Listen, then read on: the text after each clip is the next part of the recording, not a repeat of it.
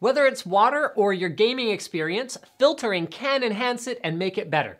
We're going to be talking about bilinear, trilinear, and anisotropic filtering options for improving texture appearance in games as fast as possible. Many surfaces in games are covered in what are called textures.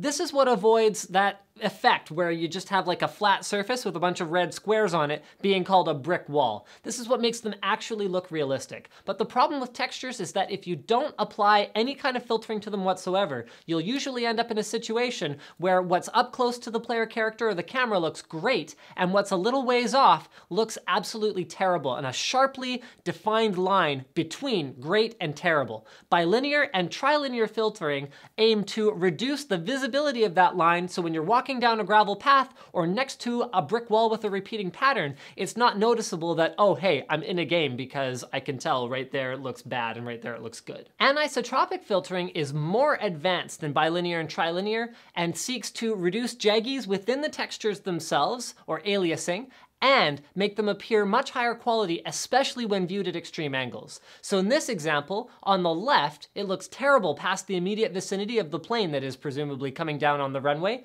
whereas on the right, with anisotropic filtering enabled, it looks great even further on into the distance, or at least much better. Compared to other visual quality improvement techniques, texture filtering is relatively non-demanding on your gaming hardware, and many games these days even come with it enabled by default. So remember guys, enable texture filtering on your games for the best possible experience. Share this tech quickie, like the video, and as always, don't forget to subscribe.